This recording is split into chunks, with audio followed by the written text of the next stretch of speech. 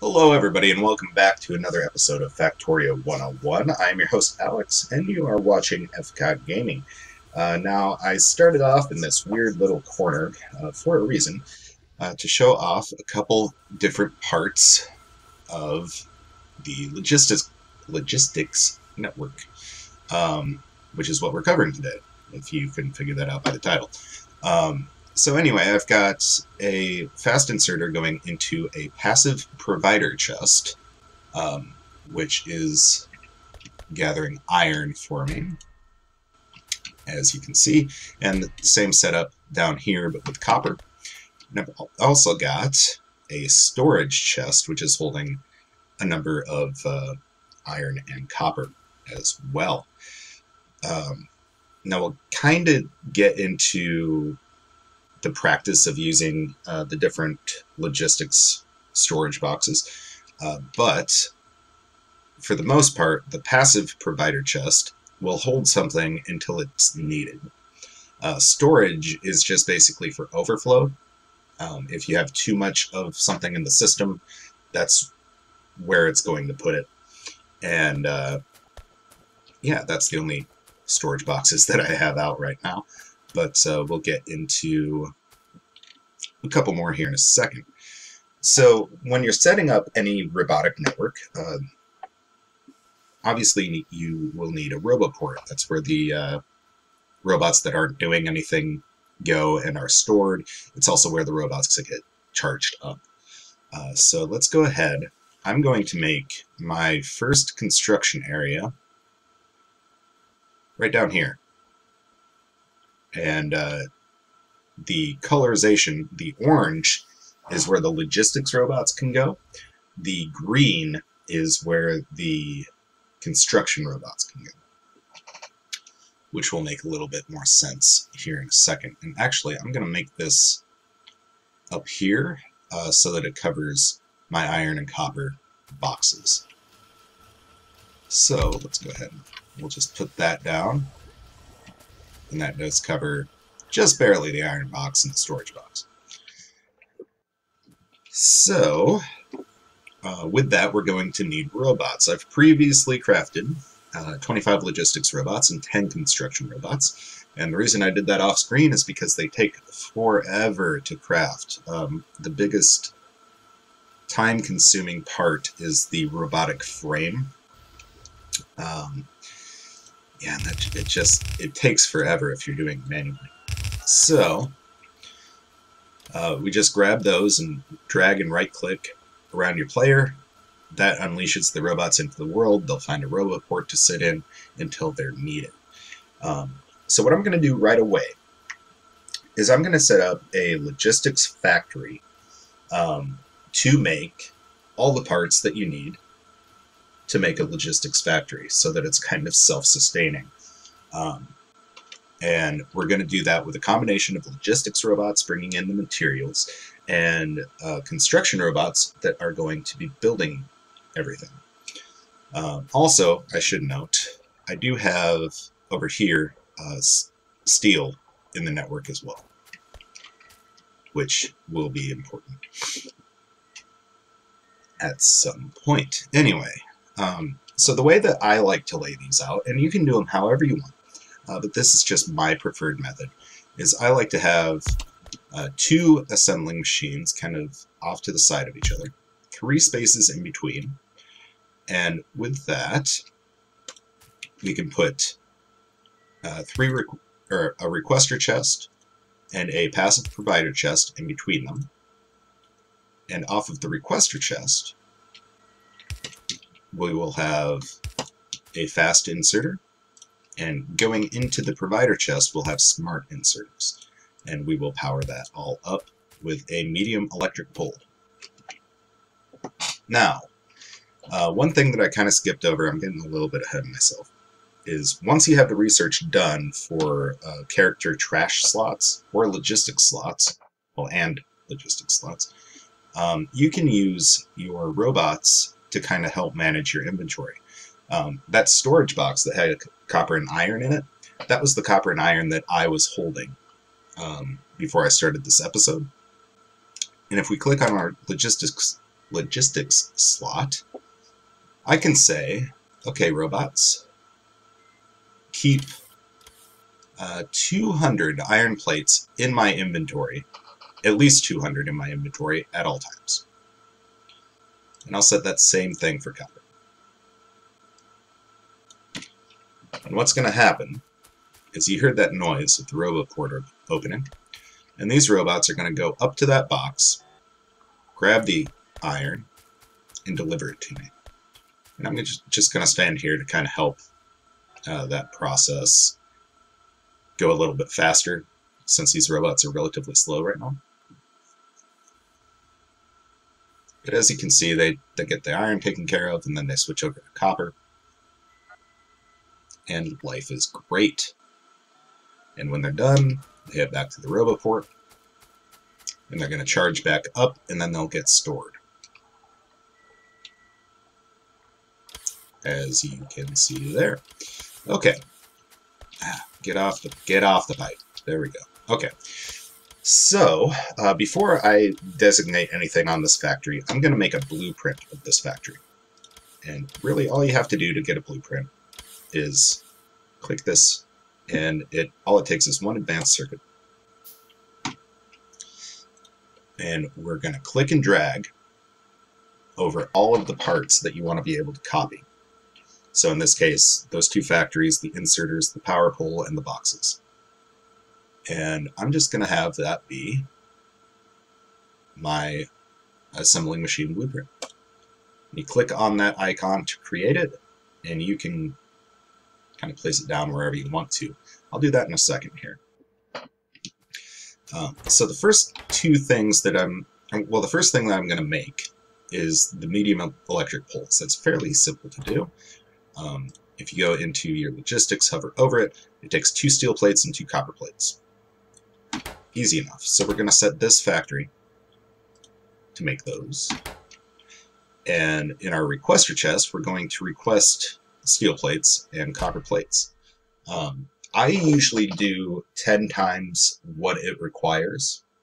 That seems to give yourself a little bit of a buffer, just so that if the robots are running behind for whatever reason, you don't run out of materials, at least right away. So we'll go ahead and get copper. We'll get 20 of those and 20 steel as well. And we'll let them kind of do their work. Now, when they fill up, this machine will take those materials out of the box and start assembling, but the smart inserter doesn't have any instructions to tell it how or when to take the electric poles out and put them into the logistics network. So if you right-click on the smart inserter, it has this box down here that's logistics network condition. So if you click on that, what we can do is we can give it a logical formula, I guess you would call it, that would be telling it when to activate this inserter.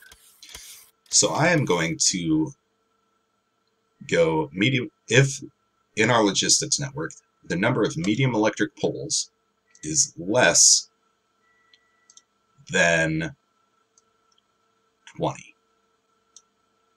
Down here, and there's all sorts of possibilities for what you do, but I usually set it as a actual number, at least in this case. So let's set that, and that inserter is going to start going, and it will turn itself off as soon as there's 20 electric poles, or medium electric poles, in the system. And this is going to take a little bit while the logistics network kind of catches up with materials, but there's that. So let's go ahead and well, I guess the next thing that we can do is get set up to make these storage boxes. So if you look at all of the storage boxes that we have, they require a smart chest and an advanced circuit. Okay, so what does the smart chest take? It takes a steel chest and 3 electric circuits. So we can set that steel chest up really easy. All that takes is 8 steel plates. We can go ahead and set that. We'll set the smart inserter, and we'll keep, let's say 10 of those. Let's keep 10 of those on hand. We'll set that. And we'll actually bump up the number of steel that it keeps to 30. Just to kind of keep things operating relatively smoothly. And as you can see, this has turned off. This factory is no longer working. And we have 20 medium poles in the logistics network. Just like I predicted. It's like I've done this before. So anyway, let's go ahead and plop down another set of these factories. And right away, we get a little error message down here that says 8 objects are missing the material for construction, which is going to be the inserters, the assembling machines, and the boxes. Well, we don't have any of those in the logistics network, do we? So what I'm going to do, I've actually got boxes by these, by the smart inserter and the blue inserter. So I'm going to upgrade those boxes to passive provider chests. And actually, I'm going to completely move this one so that it's in the orange. Oh, I can't, can I? Well, dang it. Well, that presents a problem. Let's go ahead and just set this back up.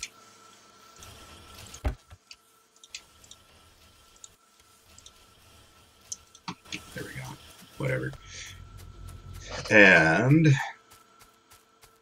But anyway, it did grab those blue inserters out of there. Also, a little trick that you can do is if you have the trash slots, you can put in whatever they need. So these two guys are going to pick up my assembling machines. They're going to take it to that storage box, and then once it's in the storage box, logistics network, or the construction bots, I'm sorry, are going to pick it up and plop them down where I want it. Another way you can do that is during the provider chest. Go ahead and you can just put one of each of these down. Oh, those are requester chests. Never mind. In the provider chest, you can put one of each of those down, and it'll go ahead and move those out of there. Like so. And just for right now, I'm going to put the smart inserters that I need right there as well. And there we go. Okay, so we were making the smart boxes, correct? So, the next thing that we need to make the smart chest is 3 electric circuits.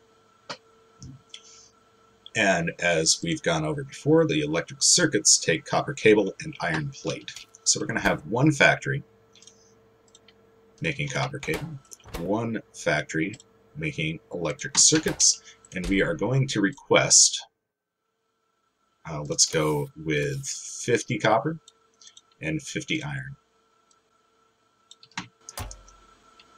Now you could, conceivably, like I've got a overflow box here of electric circuits.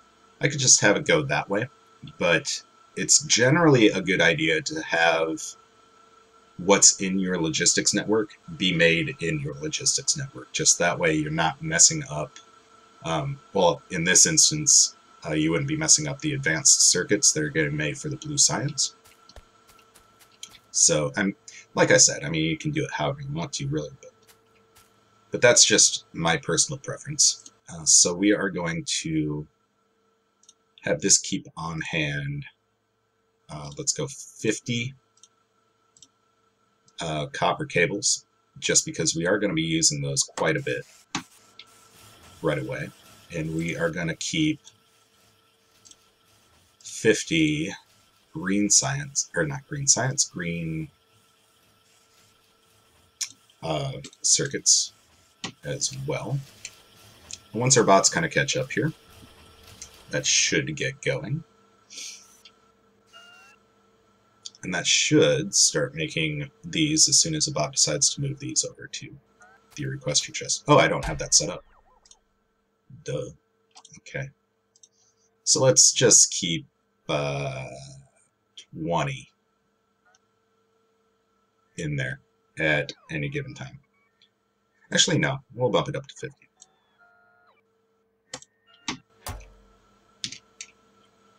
And that should happen relatively soon. So we'll go ahead and we'll put down another one of these blueprints. And we're still missing the same stuff, so let's go ahead and we can just put that in any old provider chest. We'll have 2 factories. We'll have 2 provider chests. And we'll have 2 requester chests and 2 smart inserters.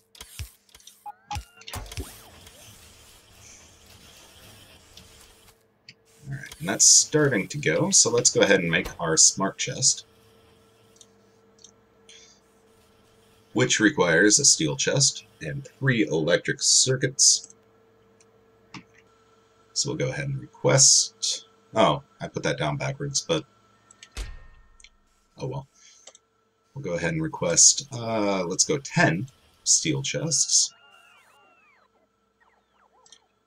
And 30 electric circuits. And we will keep 10 of these smart boxes on hand.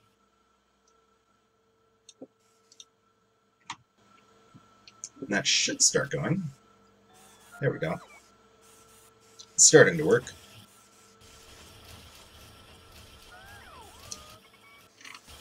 And obviously, eventually, you're going to want more of these logistics bots. I just made 25 just as an arbitrary number.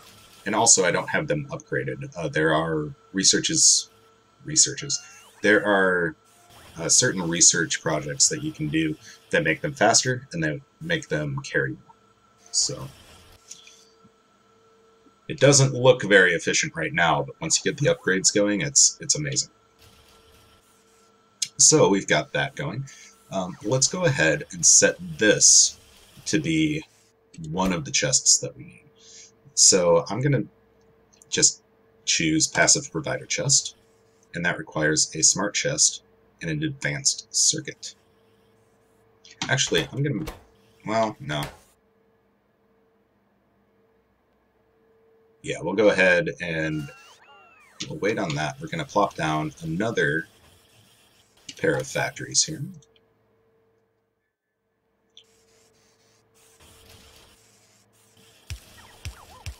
Which is going to need smart inserters and assembling machines. So we got those, we got those.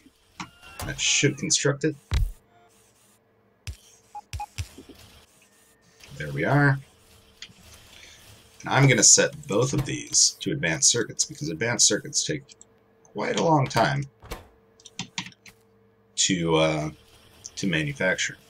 And our requester chest is going to have 20 electric circuits, 20 plastic bars, and 40 copper cables. So, and I don't have plastic bars in the network yet, but we can change that soon enough.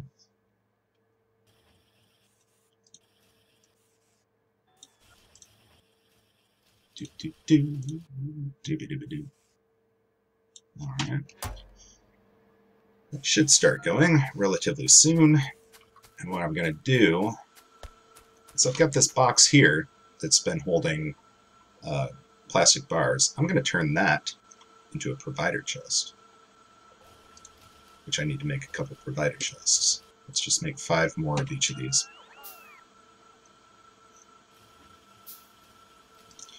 Alright. And so these bots should start picking those up, adding them to the equation, and these should start kicking on here at some point. Now let's go ahead and keep 50 advanced circuits on hand at any time. We'll go ahead and set that. And you can also copy and paste your smart inserters settings as well, just like you can copy and paste factory settings and stuff like that. Alright, so for the provider chest, we need smart chest and advanced circuit. It takes one of each of those. So we're going to go ahead and request 10 smart chests and 10 advanced circuits. Those advanced circuits are going to take a little bit of time to complete, but it should be okay.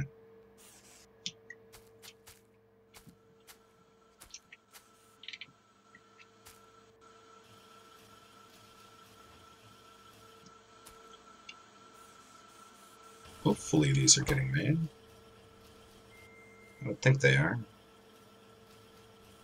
Oh, they're missing the electric circuit. Okay. That's fine. Are you just... Why is this not going? Copper cable? Oh, it's just... Yeah, it's just not keeping up. That's fine.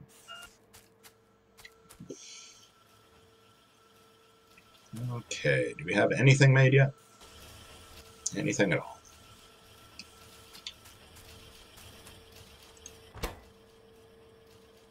Oh, I forgot to set my smart inserter, that's one. Okay. Let's keep 10 of these on hand as well.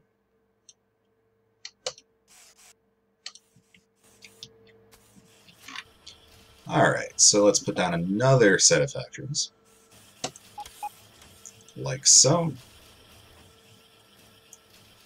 And that's one less thing that we have to put into the network, which is great. So let's put our machines in there, some smart inserters in there, and a requester chest in there. And I'm going to queue up some more assembly machines to be made. Alright, and our next thing is going to be requester chests. So we'll do that. We'll also request 10 and 10 down here. So 10 of these guys, 10 of these guys, and we'll keep 10 provider or requester chests on hand as well. Alright, and at any time you can hover over one of these boxes or a roboport, and it'll give you the number of logistics robots available and construction robots available. Also, it'll give you an overview of what's in your logistics network, which is kind of handy. So as you can see, all of our bots are busy, which is kind of why there's a backlog right now. But pretty soon, it's going to start catching up, which is good. 25 bots is just not quite enough. Usually, once you get everything up and running, you need at least a few hundred of them for everything to run smoothly. But we don't really have that luxury right now. So the next thing in the chain is going to be our assembling machine 2s. So what does that require? That requires 9 plates, 3 circuits, 5 gear wheels, and 1 assembling machine. Or assembling machine 1. And that takes all the basic stuff. All of these ingredients, except for the assembling machine 1 and the iron gear wheels, are already being made. So, let's set this factory up to do iron gear wheels. We'll have iron gear wheels. We are going to keep,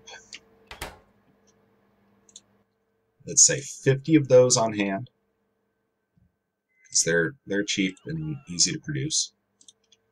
So we'll keep 50 of those on hand. And I am going to request, let's say, 100 iron. It's going to kill my robots, but Should be okay.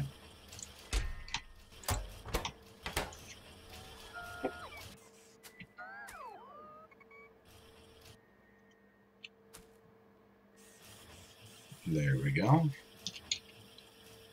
And then I'm going to put down a final set of factories. This should be all we need. At least for my demonstration purposes. And we are going to need a spider chest, 2 assembling machines,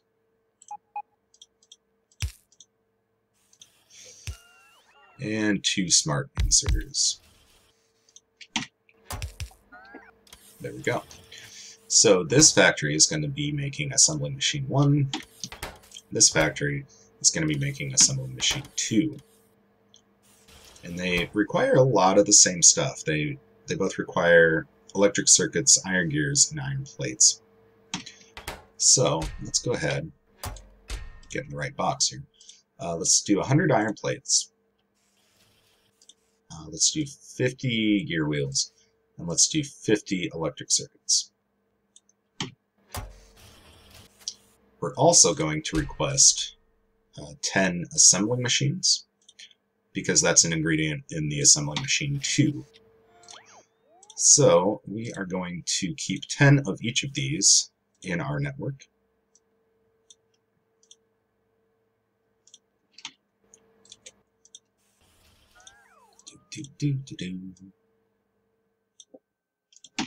We'll do that. Actually, I'm going to clear these out just so that the robots quit spending their time giving me materials, because I don't really need it.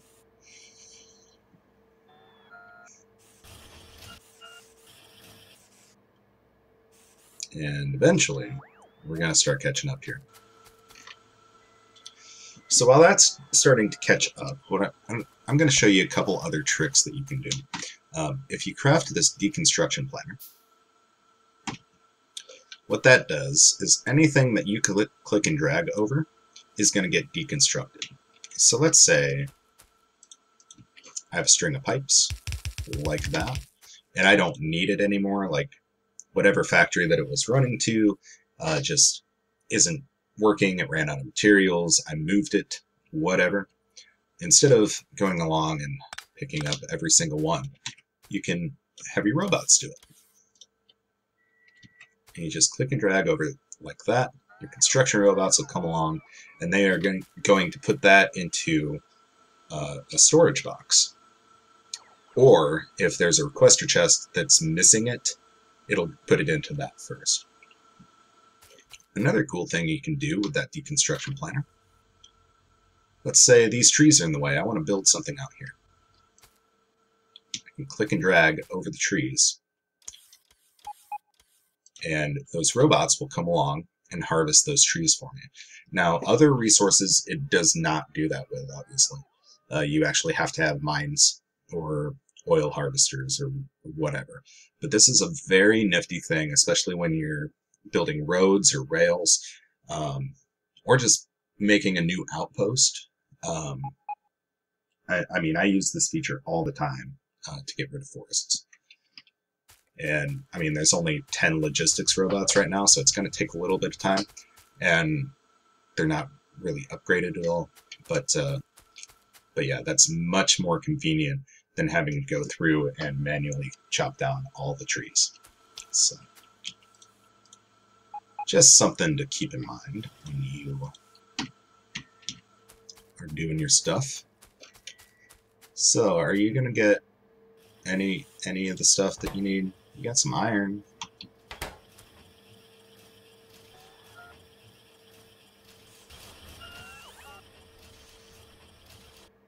Yeah. Well, that's the basic setup of it anyway. It is going to take a little while for these factories to catch up. If I would have been thinking ahead, I probably would have made some more robots off screen or something like that.